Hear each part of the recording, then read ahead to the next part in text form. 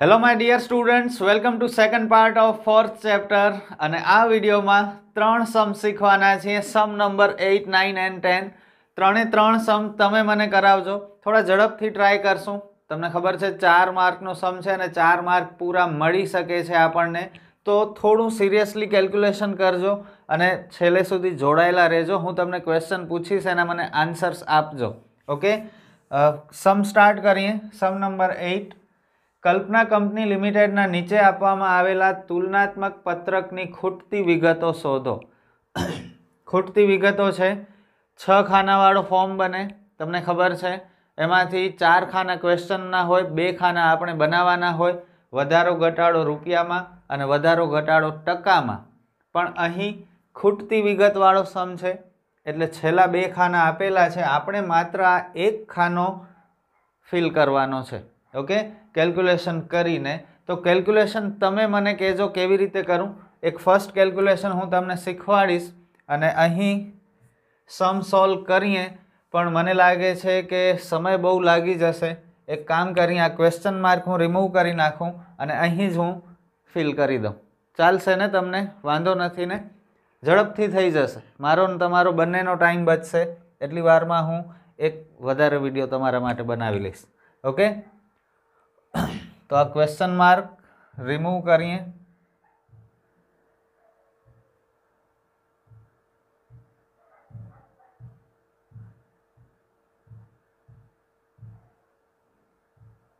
અને હવે આપણે સમ કરીએ.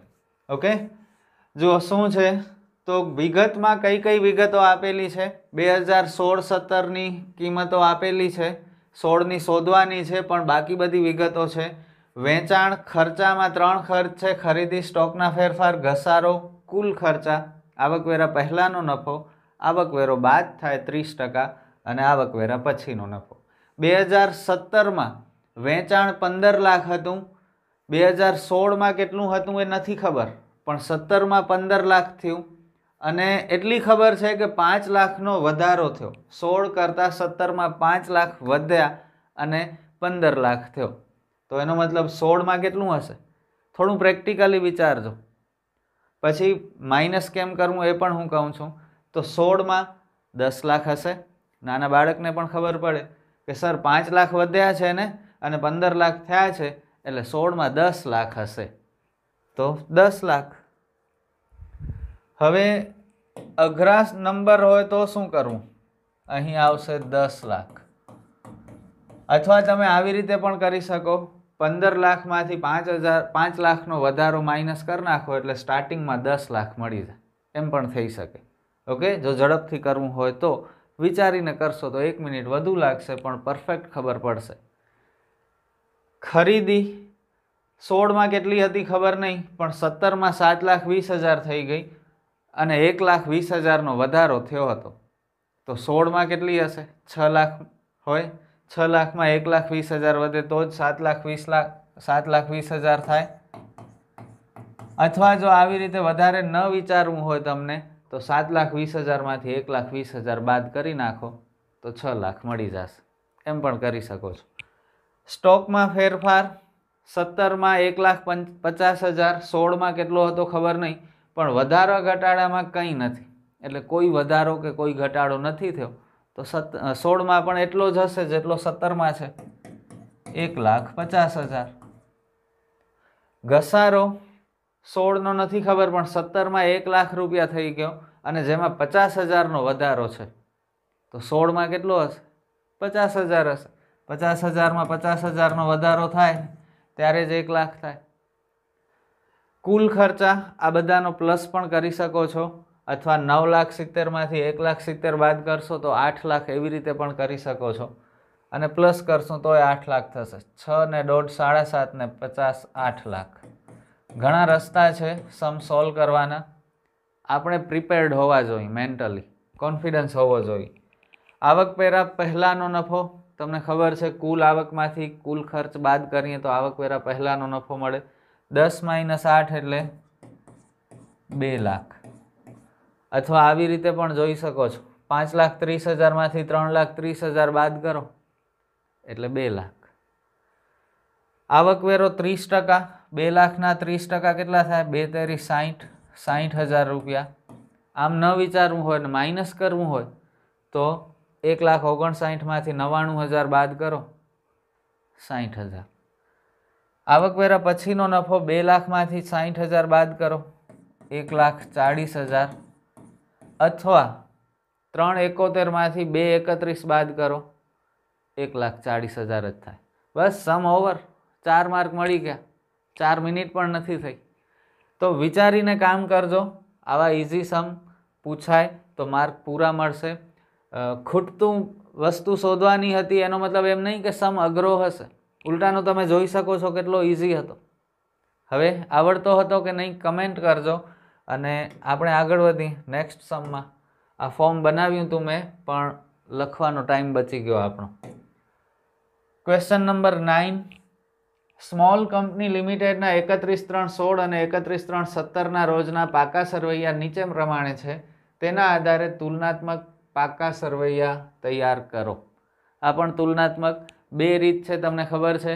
તુલનાત્મક પત્રકની રીત અને સમાન માપના પત્રકની રીત. આ વિડીયોમાં તુલનાત્મક જ શીખશું, જેમ અગાઉના વિડીયોમાં શીખ્યા હતા એમ. નેક્સ્ટ વિડીયોમાં સમાન માપના પત્રકની નવી મેથડ આવશે. એ પણ એવી જ ઇઝી છે, આનાથી પણ ઇઝી છે. ચાલો, હવે નવી વસ્તુ છે, પાકું સરવૈયું છે. આટલો ટાઈમ નફા નુકસાનનું પત્રક આવતું હતું, આ પાકું સરવૈયું છે. કોઈ ચેન્જ નહીં, જેમ કરતા હતા એવી જ રીતે કરવાનું છે. 16 અને 17ની વિગત આપેલી છે. પાકા સરવૈયામાં ઇક્વિટી અને જવાબદારીમાં આટલી બધી વસ્તુઓ છે. સાથે સાથે મિલકતો પણ છે. તો 2 પેજ છે અને આ બધું આપણે અહીં લખવું પડશે, પણ થોડું મેં લખી રાખ્યું છે, માત્ર પ્લસ માઇનસ કરવાનું છે. ઓકે, આ મેં થોડું હોમવર્ક કરી રાખ્યું હતું, પહેલેથી બનાવી રાખ્યું હતું. એક્ઝામમાં નહીં હોય, તમારે લખવું પડશે બધું, પણ લખવાની મજૂરી હું કરું એના કરતાં સમય બચાવીએ ને, એક્ઝામ ઉપર છે. ઓકે, તો હવે અહીં કંઈ જોવાનું નથી રહેતું. ક્વેશ્ચનમાં આન્સરમાં મેં જે ડેટા લખેલી છે ક્વેશ્ચનમાં એ ફરીથી લખી નાખી છે. આ 2 ખાના આપણે બનાવવાના છે. ઇક્વિટી શેર હોલ્ડર્સના ભંડોળમાં શેર મૂડી, જેમાં ઇક્વિટી શેર મૂડી 16માં 17 લાખ હતી, 17માં 22 લાખ થઈ ગઈ. કેટલો વધારો થયો? રૂપિયામાં 5 લાખનો. ફોર્મ્યુલા પણ લખેલું છે. ચોથા ખાનામાંથી ત્રીજો ખાનો માઇનસ કરવાનું છે. 22માંથી 17 માઇનસ કરો એટલે 5 લાખ.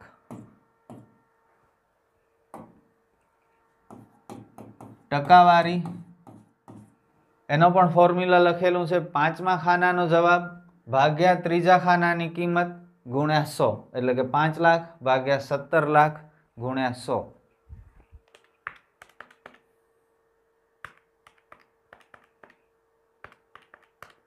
$29.41 વધારો થયો શેર મૂડીમાં. પછી પ્રેફરન્સ શેર મૂડીમાં શું થયું? 12 લાખ હતી જે 10 થઈ ગઈ, ઘટાડો થયો 2 લાખનો. ઘટાડો કૌંસમાં લખાય, તમને ખબર છે.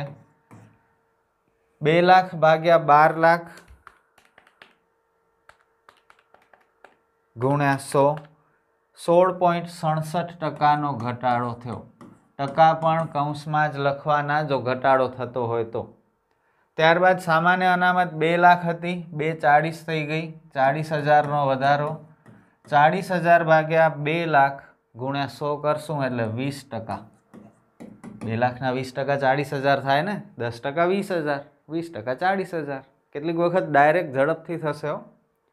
1,80,000 ના 2,10,000 થઈ ગયા, 30,000નો વધારો થયો, જેની ટકાવારી 30,000 ભાગ્યા 1,80,000 ગુણ્યા 100, 16.67નો વધારો. ટકાવારી નિશાની નહીં કરવાની, ચાલશે.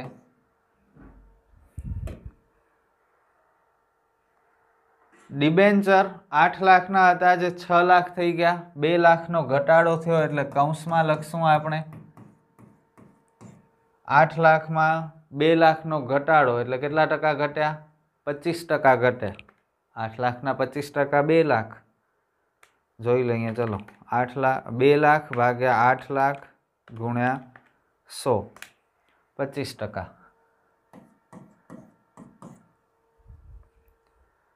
45,000 હતા ટૂંકા ગાળાના દેવા, જે 90 થઈ ગયા. 45,000નો વધારો થયો, ડબલ થઈ ગયા, એટલે 100%નો વધારો થયો. વેપારી દેવા 1.35 હતા, જે ઘટીને 90 થઈ ગયા, એટલે કેટલા ઘટ્યા? 45,000 ઘટ્યા. 45,000 ભાગ્યા 1,35,000 ગુણ્યા 100, 33.33%. ઘટ્યા છે કે વધ્યા છે? ઘટ્યા છે, એટલે કૌંસમાં લખવું પડશે ને. ઉતાવળમાં જરાક પણ ભૂલ કરી નાખશો ને તો માર્ક ઘણા કટ થઈ જશે. 70,000ના 70,000 જ રહ્યા. અન્ય ચાલુ જવાબદારી નો ચેન્જ, એટલે લાઈન કરી નાખશો. કેટલું ઇઝી. ચલો, આ પૂરું થયું ઇક્વિટી જવાબદારી. હવે પાકું સરવૈયું. અહીં પણ મેં બનાવી નાખ્યું છે, પ્લસ માઇનસ કરવાનું બાકી છે, એ આપણે શીખી લઈએ. શીખવાનું તો આ જ છે, આ તો કંઈ છે નહીં શીખવાનું. દ્રશ્ય મિલકતો, જેમાં યંત્ર 15 લાખના હતા તે 16 લાખ થઈ ગયા. 1 લાખનો ઇન્ક્રીઝ થયું, અને 1 લાખ ભાગ્યા 15,000, સોરી 1 લાખ ભાગ્યા 15 લાખ ગુણ્યા 100, 6.67%નો વધારો યંત્રમાં થયો. ફર્નિચર 5 લાખના 6 લાખ થયા, એટલે 1 લાખનો વધારો, અને ટકાવારીમાં 20%. 5 લાખના 10%, 50,000, 20%, 1 લાખ. અદ્રશ્ય મિલકત પાઘડી 1 લાખની 80,000 થઈ ગઈ, એટલે 20,000 ઘટ્યા, એટલે કૌંસમાં લખશું, અને 20%નો ઘટાડો થયો. 1 લાખના 20%, 20,000. આના ઉપર 2016ની કિંમતો ઉપર ટકાવારી શોધાય. પેટન્ટ 7,30,000માંથી 7,50,000 થઈ, 20,000નો વધારો થયો. 20,000 ડિવાઈડ બાય 7,30,000 ઇન્ટુ 100, 2.74%નો ઇન્ક્રીઝ થયું. 2.74.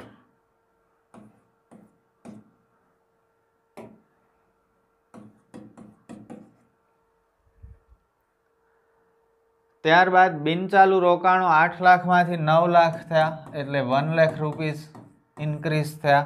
1 lakh divide by 8 lakh into 100, 12.5%.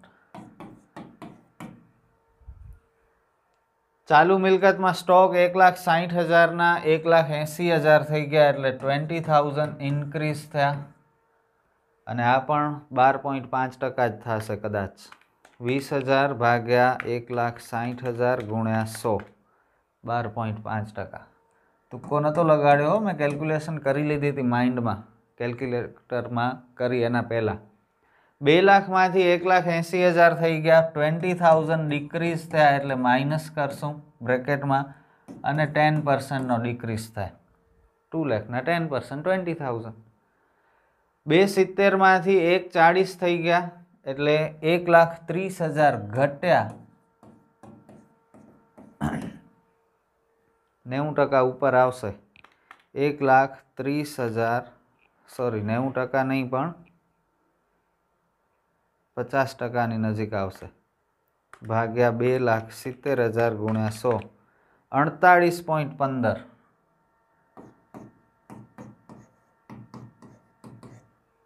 અને લાસ્ટ અહીં લાઈન આવશે, કુલ છે એટલે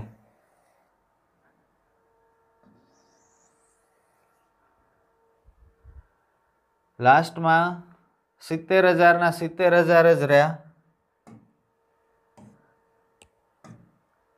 એટલે કોઈ ચેન્જ નથી થતો. શેમાં? રોકડ અને રોકડ સમકક્ષમાં. કુલમાં આપણે જોઈ લઈએ, 43,30,000ના 45 લાખ થઈ ગયા, એટલે 1,70,000 વધ્યા.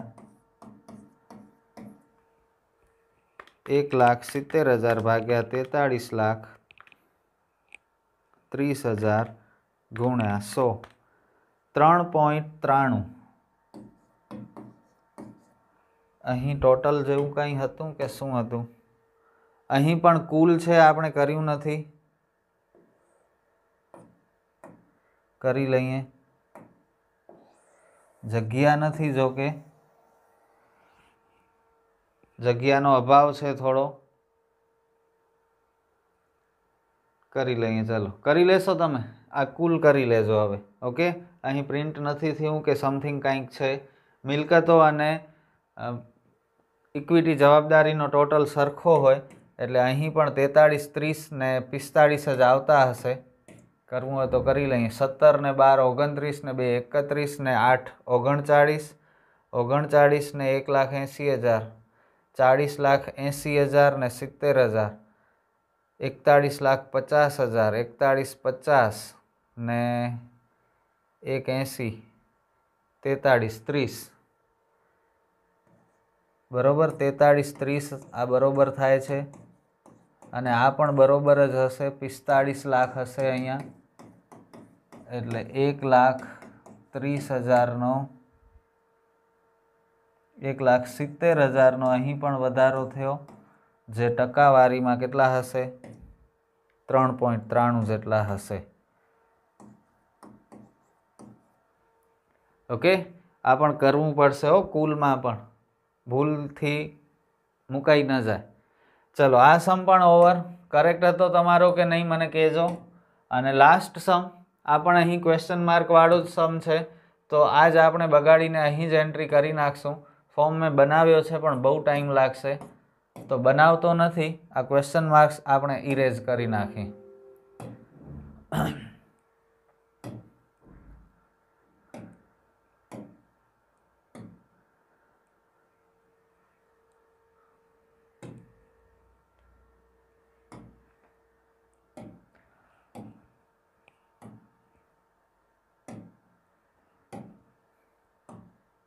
ઓકે,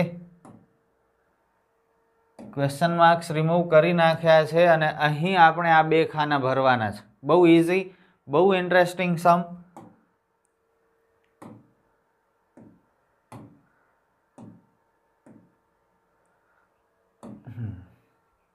ચલો, કેવી રીતે કરશું આપણે? 16ની ડેટા છે, 17ની નથી. વધારો ઘટાડો રૂપિયામાં નથી આપેલું, પણ વધારો ઘટાડો પર્સન્ટેજમાં આપેલું છે. બહુ ઇઝી છે. જુઓ, 2016માં ઇક્વિટી શેર મૂડી 24 લાખ હતી. 2017માં કેટલી થઈ એ ખબર નથી, કેટલો વધારો થયો એ નથી ખબર, પણ 25%નો વધારો થયો. ટકાવારીની ગણતરી હંમેશા શરૂઆતની કિંમત ઉપર ગણે. તો 16 ને 17માં શરૂઆતનું કોણ હોય? 16 હોય ને, એટલે 16ની જે વેલ્યુ છે એના ઉપર ડાયરેક્ટ ટકાવારી આપણે ગણી લેશું. તો 24 લાખના 25% કેટલા થાય? 24 લાખના 25% 6 લાખ થાય, એટલે 30 લાખ રૂપિયા શું થઈ ગઈ હશે? 2017માં શેર મૂડી થઈ ગઈ હશે. સમજ્યા? 24 લાખના 25% 6 લાખ થાય. તો 6 લાખનો વધારો થયો, એનો મતલબ 30 લાખ રૂપિયા અહીં આવશે. એવી જ રીતે અનામત અને વધારો 12 લાખ હતા 2016માં, એમાં પણ 25%નો વધારો થયો, એટલે 12 લાખના 25% 3 લાખ રૂપિયા વધ્યા. તો વધારો ઘટાડો રૂપિયામાં 3 લાખ, એનો મતલબ કેટલા થઈ ગયા હશે? 15 લાખ થઈ ગયા હશે. બહુ ઇઝી છે યાર. 10%ના ડિબેન્ચર 10 લાખ હતા, જે 20%નો વધારો દર્શાવે છે. તો 10 લાખના 20% 2 લાખ રૂપિયા વધ્યા, એનો મતલબ વધીને કેટલા થયા હશે? 12 લાખ થયા હશે. કેટલું સિમ્પલ છે જુઓ તો. 11%ની બેંક લોન 12 લાખ હતી, જેમાં 25%નો વધારો થયો. 12 લાખના 25%, 1,20,000 ને 1,20,000, 2,40 ને 12 લાખના 25%, 3 લાખ. 3 લાખનો વધારો થયો. It means it will go to 15 lakh rupees. And the last one, current liabilities ચાલુ જવાબદારીઓ 2 લાખ રૂપીસ હતી, જેમાં માત્ર 5%નો વધારો થયો. 2 લાખના 5% 10,000 વધ્યા. It is increased by 10,000 rupees and new value will be 2 lakh 10,000 rupees. So simple. And total was 60 lakh rupees in 2016 and it is increased by 23.5%. 23.5% increase થયો છે. તો 60 લાખના 23.5% કરી નાખો.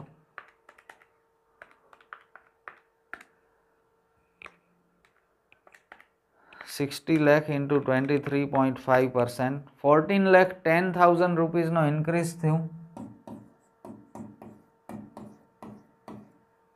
એનો મતલબ 2017 માં કેટલા થઈ ગયા હશે? 60 plus 14, 74,10,000.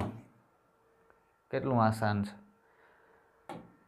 ચલો હવે એવી જ રીતે અહીં થોડું ટ્વિસ્ટ છે, અલગ છે, પણ આ આપણે ભણી લીધું છે second to second last સમમાં. Okay, આ કેવો સમ છે આપણો? 10મો છે ને, તો 8મામાં આ ટાઈપની કેલ્ક્યુલેશન આવી હતી, આજે જ ભણ્યા આ જ વિડીયોમાં. 2016માં દ્રશ્ય મિલકતો કેટલી હતી એ તો નથી ખબર, પણ 2017માં 32,10,000 થઈ ગઈ અને 2,10,000નો વધારો થયો છે. તો કેટલી હશે? 32,10,000 માંથી 2,10,000 કાઢી નાખો એટલે 30 લાખ રૂપિયા 2016માં હશે. પર્સન્ટેજ કેટલો થયો? તો 2,10,000 બ્રેકેટ કરેલા છે ફોર્મ્યુલા. 2,10,000 પાંચમો ખાનો બરાબર છઠ્ઠા ખાનાની ગણતરી, પાંચમો ખાનો ભાગ્યા ત્રીજો ખાનો, સ્ટારનો મતલબ ગુણાકાર 100 એટલે 7% વધ્યા. અદ્રશ્ય મિલકતો 22 લાખ થઈ ગઈ છે 17માં. 16માં કેટલી હતી નથી ખબર, પણ 2 લાખ વધ્યા છે એટલે 20 લાખ હશે, અથવા 22માંથી 2 બાદ કરો તોય મળી જાય 20 લાખ.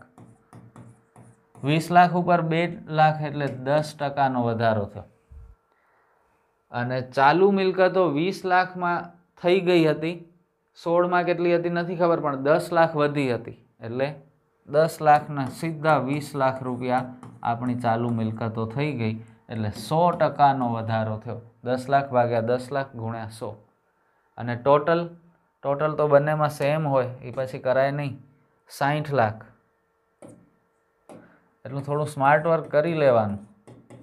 ઓકે, 30 ને 20 50 ને 10 60 જ થયા. ટકાવારી પણ અહીંથી કોપી કરી લઈએ આપણે. 23.5%. જો 60, 74, 10, 14, 10 તો 23,50. 60, 74,10,000, 14, 10 તો કેટલા? 23,50. થોડી કોપી કરતા પણ આવડવું જોઈએ અને હોશિયારી કહેવાય, ચીટિંગ ન કહેવાય. સમય બચ્યો આપણો, ભલે 5 સેકન્ડ તો 5 સેકન્ડ, પણ આપણે અલગ તો કંઈક કર્યું, વિચારીને કામ કર્યું. તો અહીં આ વિડીયો આપણો કમ્પ્લીટ થયો, જેમાં 3 બહુ ઇન્ટરેસ્ટિંગ સમ આપણે શીખ્યા, જેમાં ક્વેશ્ચન માર્ક્સ હતા, એ કેલ્ક્યુલેશન કેવી રીતે કરાય એ બધું આપણે શીખ્યા. ઓકે, આ એ જ ફોર્મ હતો, પણ આપણે ફોર્મમાં લખવાના બદલે ક્વેશ્ચન માર્ક રિમૂવ કરી નાખ્યા. તો કેવો લાગ્યો આ વિડીયો મને કમેન્ટ કરજો, અને ફરી મળશું નેક્સ્ટ વિડીયોમાં. કદાચ નેક્સ્ટ વિડીયોમાં આ ચેપ્ટર કમ્પ્લીટ કરી નાખશું. સમાન માપની રીતના 4 સમ કરવાના છે, જે બધા જ આપણે નેક્સ્ટ વિડીયોમાં કમ્પ્લીટ કરશું. ફરી મળીએ. Good bye.